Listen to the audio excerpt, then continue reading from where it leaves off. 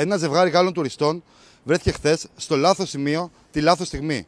Ως αποτέλεσμα, πέρασαν την πρώτη τους ημέρα διακοπών σε κάποιο υπόγειο της Γαδά. Ο Πιέρ και η Νόρα δεν μπορούν να πιστέψουν ότι θα βρίσκονταν κρατούμενοι στη Γαδά επειδή περπατούσαν τυχαία στο ίδιο σημείο όπου οι αντιεξουσιαστές κατέβασαν την ελληνική σημαία. As we were walking in front of the building, the police arrested us and we got held for 8 hours in the police station.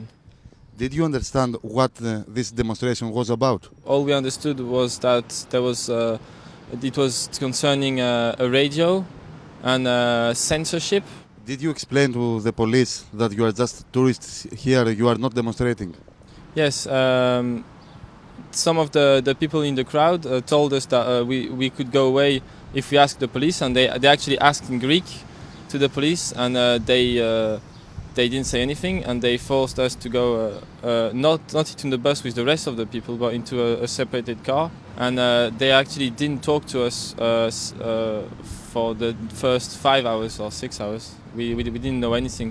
Και το κακό είναι ότι φεύγοντας διαπίστωσαν ότι η πανάκριβη φωτογραφική μηχανή που έφεραν μαζί τους ήταν σπασμένη. They searched in our bags and actually they broke the camera. They broke your camera? Yeah. Did they do that on purpose? I don't know. I don't think so. We had a picture of the banner, so maybe broke the lens of the camera, or the front lens. So it's working, but it's very expensive to change. Did you expect this kind of experience when you and your girlfriend decided to come to visit Athens? No. Some people told us that there was lots of demonstrations and we didn't want to get involved into any rioting or anything like that because we don't know, it's very dangerous, some people told us, and we didn't want to get arrested. So on the first day as we arrived, we got arrested straight away. So what are you going to describe back to France to your family and your friends?